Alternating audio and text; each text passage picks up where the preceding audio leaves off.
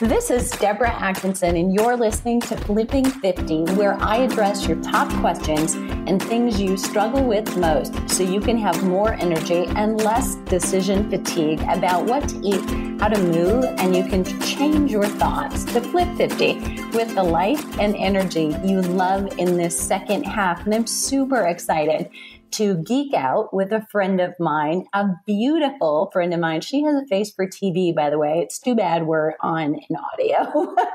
That my friend, Dr. Gabrielle Lyon, is a functional medicine physician specializing in muscle-centric medicine. So I know many of you know already, I love her. She leverages evidence-based medicine with emerging cutting-edge science to restore metabolism, balance hormones, and optimize body composition. Can you tell she's talking our language? Dr. Lyon attended the Arizona College of Osteopathic Medicine and is board certified in family practice. She also completed her research fellowship in nutritional science and geriatrics at Washington University in St. Louis. Prior to her foray into medicine, Dr. Lyon was a national semifinalist in Fitness America, a professional fitness model and nationally ranked figure competitor. Gabrielle, thanks so much for being here.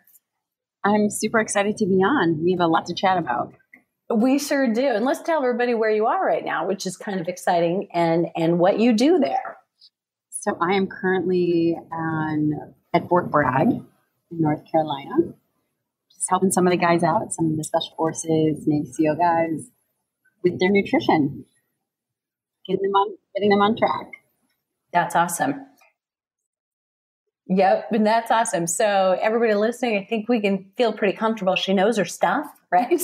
Navy SEALs bring her in. All right. So let's talk about this. So I want to jump down to the bottom because as I was looking for how can I give you the best cred and set you up and let everybody know exactly how fabulous you are with an intro on your website, and we'll get to that URL and leave it for you listeners, but you offer a core nutrition reset and it's structured around high quality protein.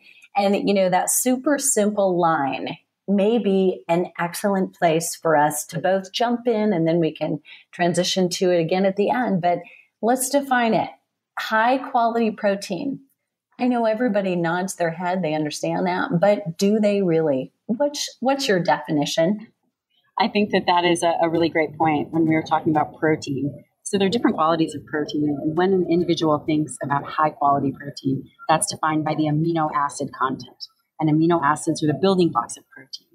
And it's really interesting when you look at the food label, you look at carbohydrates and it has a breakdown of sugar, fiber, and total carbohydrates. It has three different things. And then you look at the fat and it has total fat, saturated fat, trans fats. And then when you look at protein, it just says protein.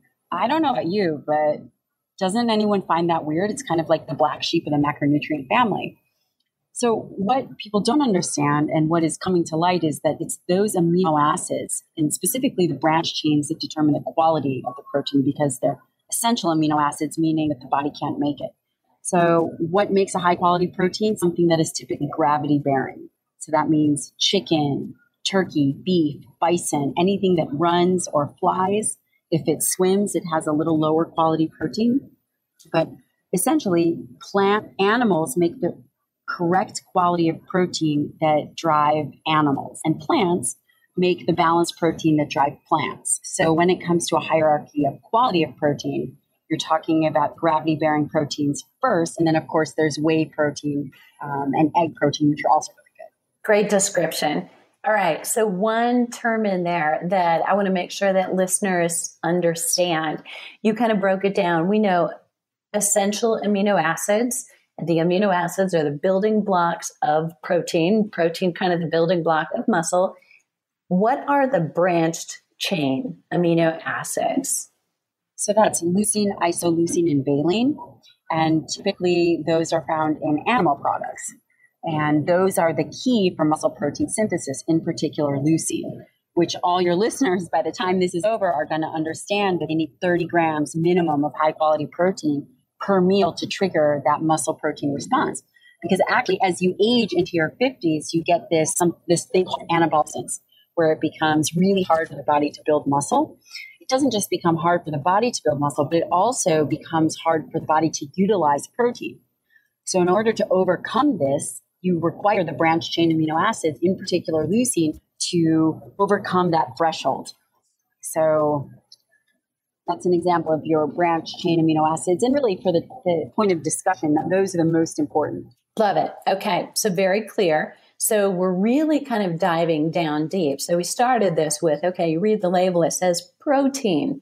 All right. We can't just say, all right, then I'm covered. I'm good. We have to go a little bit deeper than that. So what about, you're talking kind of about the chain of command, if you will, runs or flies, it swims, and then there's, animals to animals and plants to plants. What about, and I say this with total respect to all of you plant eaters out there, but what might we be concerned about for anybody who is going for a plant-based diet?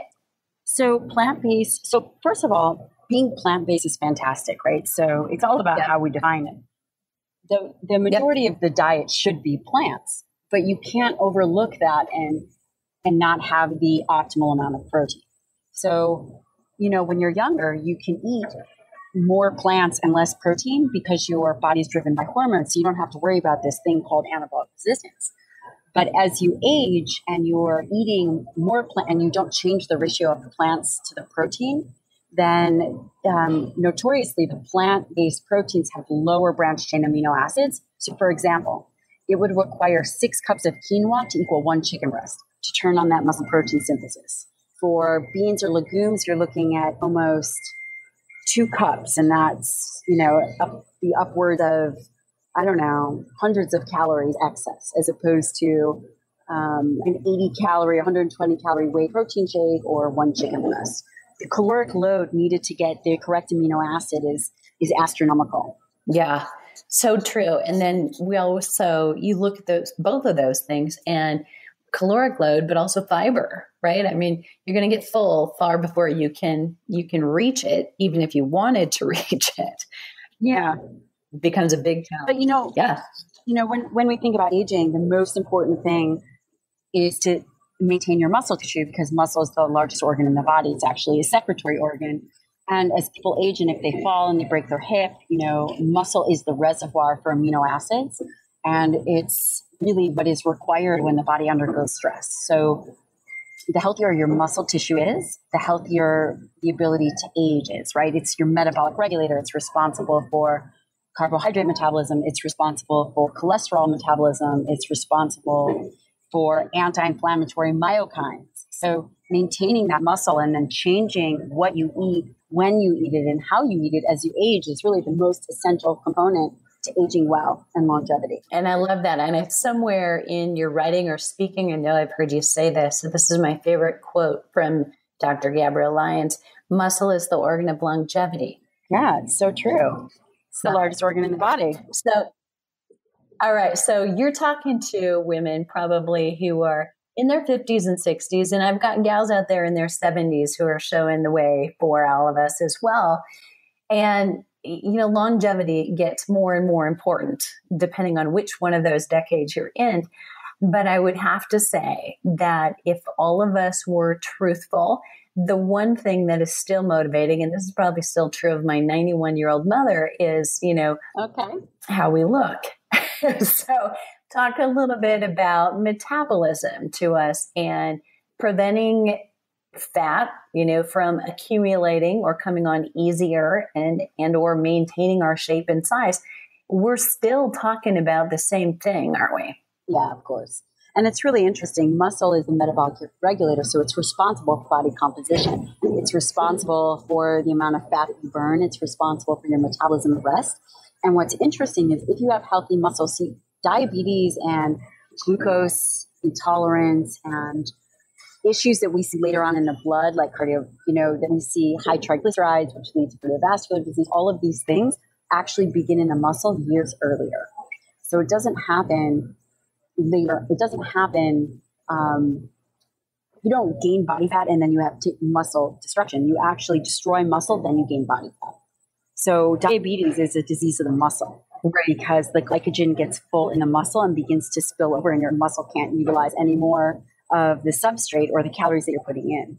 So if you want to stay lean for your whole life and actually have tight skin and maintain a toned body, you need to manage that muscle tissue first and foremost.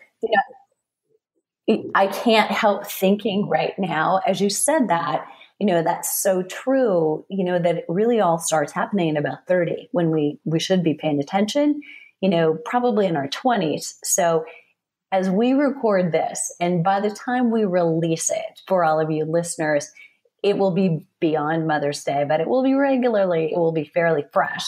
And, I can't help but think about you listeners and the young women in your lives that you have the opportunity to impact and encourage them while they're confident, strong women, even though their metabolism may be managed right now by hormones. Get them into the weight room, get them conscious about high quality protein so that they're developing habits. And when they start flipping 50 and beyond, they're already in a better spot than we were because we did the best we could with the knowledge we have. But now we know so much more. Right. Love that. Okay, so let's go back to breaking down that so simplest of sentences.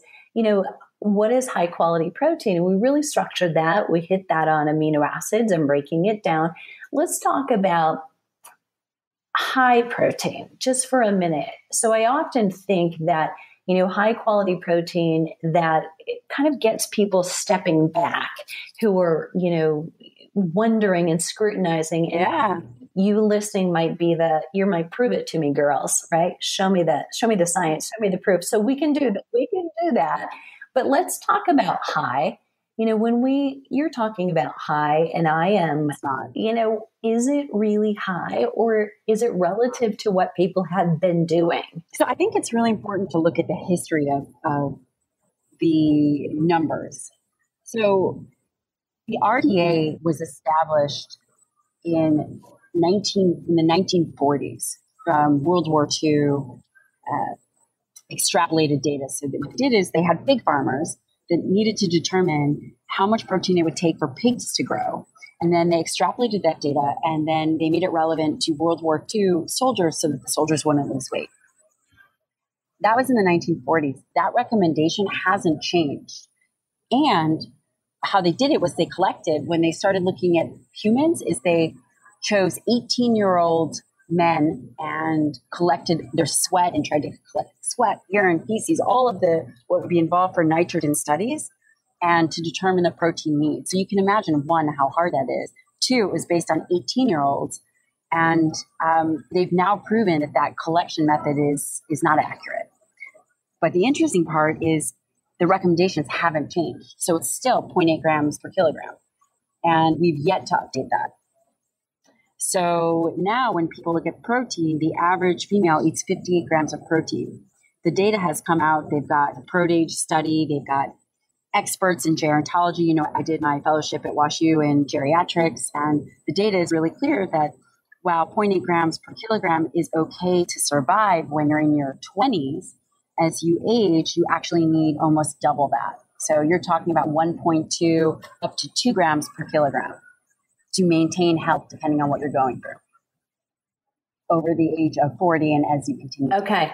So that breaks down to a minimum of 30 grams per meal, yeah, which is 4 to 5 ounces minimum. Your listeners would do well with 4 to 5 ounces 3 to 4 times a day. Perfect. For sure. Yep. And so really in breaking it down, making it very user-friendly, grams per meal, which is so much easier when you're looking at the label with the informed information we now have about amino acids and quality protein. Right. But you're looking at labels or about 4 to 6 ounces, your palm and your first knuckle is about that. How many grams per meal? So it should be a minimum of 30. If you're over 50, yep, it should be a minimum of 30. Love it. You need about 40 grams. Okay. Truth. But if you're training, the interesting part is if you're working out, then you can get away with 30 if you consume protein right after you work out. Great. And if you are more sedentary, what happens to your need then? Sorry, you broke up. What was that? I broke up. Yeah. If you're more sedentary, you're not training, you're less active, whether because of your situation or you're just simply haven't bonded with exercise yet. Do you need more protein? So that's a good question. I would stick with the 30 to 40 grams, probably closer to 35. And it becomes really important as you age to get this number right. It's way more essential as you age to get the number right than it is when you're younger. So glad you said that. Okay. Love that. All right. So now we've got a user-friendly way to figure out our protein needs. We're a little bit more aware of where it needs to come from to be quote unquote high quality. Let's talk about, so I love, kind of diving back into, I've got a lot of women here who are, all right, I'm plant-based, I really want to be totally plant-based. Can someone be on a plant-based diet entirely, bringing in their proteins from that? And what would you recommend? I mean, is there a way that they can supplement and balance that? What are your thoughts on that?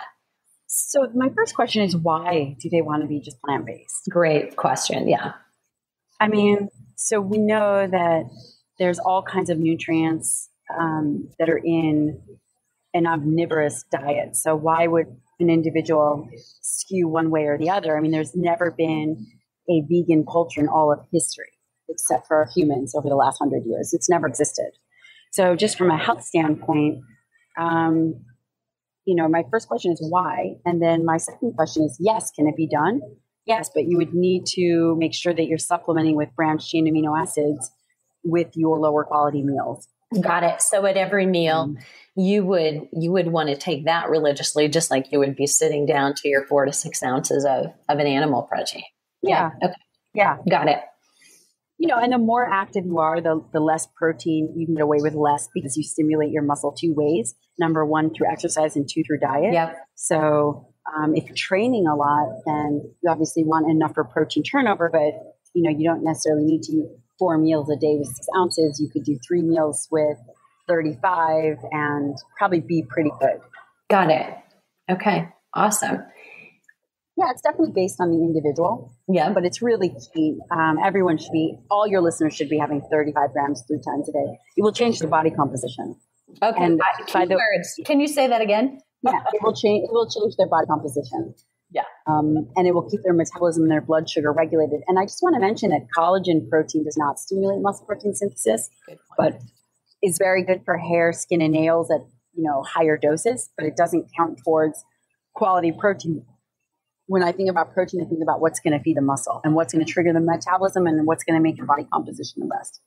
Great point. I'm so glad you made that. So collagen protein is kind of a great additional supplement, but these are 2 separate goals that you're targeting with branched chain amino acid rich protein and collagen. So listeners, that was a great distinction. So I'm hoping you got that. So I'm going to play devil's advocate for those women who are listening who have this concern, because I know this is a question somebody would ask. What about, too high protein? What about kidney damage? What about issues with that? Do you have concerns? So that's another great question. Data shows that if an individual has healthy kidneys, it actually improves kidney function. And bone is actually made from protein. So in the data, as well as in my own fellowship, those that ate a higher protein diet actually had better bone density. Because again, protein is made from bone. And when you think about acid, the acid alkaline story, it's not that protein is acidic. It's that vegetables are very basic and alkaline acid. So it's really great to have a lot of plants. Right. Yeah. Okay. You're not going to overdo protein. No one's ever gotten diabetes from too much protein. And that was such a great statement. Never have. So it's just about really looking at protein is a very emotional topic for people because it has a face, right? So no one argues that packaged food is bad for you and carbohydrates are bad. And no one argues that you need some fat, but too much is going to make you fat. But everybody argues about protein, just about everybody. It's a very emotional topic for people. Why is that? Because it has a face. It's the only macronutrient that is incredibly emotional. Interesting. For people. But it really skews individuals' capacity to look at the science and the data. That's not to say that eating based on emotion isn't important, right? I wouldn't want to force feed a vegetarian or vegan a burger, but I would want to educate them in how to manage that and how to do it well and how to do it correctly. And also how to do it wisely. Because the decisions they make now and the decisions that they make in their 30s, 40s, 50s, and 60s really impact the trajectory of how they age in their 70s, 80s, and 90s. So important, because I think that's another great target point. We're talking about both now and later. I mean, this is the 2-for-1 that you've been waiting for, seriously. So it is both your metabolism bump for the, staving off the belly fat, looking better right now as you age, and staying strong and vibrant so that 30 years from now, you are still doing the things you love to do with the people you love to do them with. I think as we talk about longevity, we brought that word up at the beginning. I think it's so important to talk about, we don't just want to live longer, we want to live better for longer. Yeah. Right. Yeah. So amazing. I agree. And it's just really important. And actually, you're very much a pioneer. Nobody is talking about training as you mature. And it's really the key. The cardio equipment and all of that stuff is great. But when you really talk about longevity, you really want to talk about health, it is all about muscle. So you're doing a fantastic job spreading the word and really are at the forefront of doing what is absolutely necessary for aging. Well, thank you. No pressure, right? I mean, you're just doing such a great job. It's very important. It's vital. And it's the most important. Great, Gabrielle, thanks. And I think it is so important. And I want to talk about this with you, kind of, this may be on a more personal basis. So listeners, this inevitably happens when I have a great guest on. So Gabrielle and I knew we were going into protein. She doesn't know I was going to this place I'm going to next. So it is fair game for her to say, heck no, we're not going there. But I also want to call out the elephant in the room. So I'm hearing a little background noise and a little clicking. So listeners, if you're getting that too, I just want to thank you for hanging in there. This episode, I think this interview is so important that I just want to roll with it. I know Gabrielle is doing important work there. So if you can tolerate a little, less than stellar audio, I hope you'll hang in here with us because it's so worth it. But Gabrielle, let's talk about like strength training, given your background. And, I love kind of peeking into your life here. You're talking about protein, about aging well, and you have this history yourself of, being a competitor and a strong woman competitor, which is so important. Talk about inner strength that comes from strength training and from feeding your body and fueling it right. Both now where you are, you're not quite legal to be on Flipping 50, but we invited her anyway, right? We really like her. Yeah. But, for those people listening who are and who want to grow strong later, I mean, talk a little bit about that because we don't talk about that enough. And I think that is so important. I think that it's all about leaning into the resistance, all of it, whether it's physical resistance, emotional resistance, anything in your life. It's about having a mindset that is growth-based as opposed to being afraid, right? So it's about embracing the stress. We have this concept that stress is bad and challenge is bad and change is bad and that it's so much and it's all of these things. But my internal perspective is that it is an opportunity to practice resiliency. So every time I don't want to train or every time I'm tired, I'm building my own business, I'm did 2 residencies and a fellowship. It was all about embracing that challenge. And even if I didn't want to do something, again, it's an opportunity to build resiliency, internal resiliency, because it puts you to the test, right? If everything were easy and you were never tested, then you never had the opportunity to show your skills. And that goes with everything. Yeah, I love that. I love, I think for listeners, putting it to the test and such a great quote, leaning into resistance, with an analogy that goes so many places. And for women here, I think some of the resistance that you may have about resistance or strength training may come from it's unfamiliar. You haven't done it earlier in your life. We didn't have the impetus or the encouragement when we were in our 20s or 30s or 40s potentially to do the weightlifting. And we had lots of distractions, in other ways of being told we should be. So it may be that you're walking into the weight room for the first time at 55 or 65, and that may be resistance that you have to address. But, it all of those things, like the tough things that you've gone through, make you ultimately stronger. So, I think we all look at starting exercise, so many of us, for, let's get off the couch because we want to look better. That so often is our motivation. And I'm not throwing that motive under the bus because I love all the things that come with it. It doesn't matter to me what's your motivation. The good things, are side effects and bonuses of it come with it. But I think it's so important that we address that. And having Dr. Lyon's such a strong and beautiful, female role model who's in medicine, starting to lead the way and break out of the barrier of, what traditional medicine was. I love what you're doing. Thank you. It's really about reinterpreting the experience. I don't want your listeners they can be uncomfortable going into the gym to train for the first time, but have that be exciting. Don't have it be a major stressor that they have to push through, but reinterpret the experience of, oh man, I've never done this in my life. I don't know what I'm doing. I cannot wait to overcome this challenge. Love it.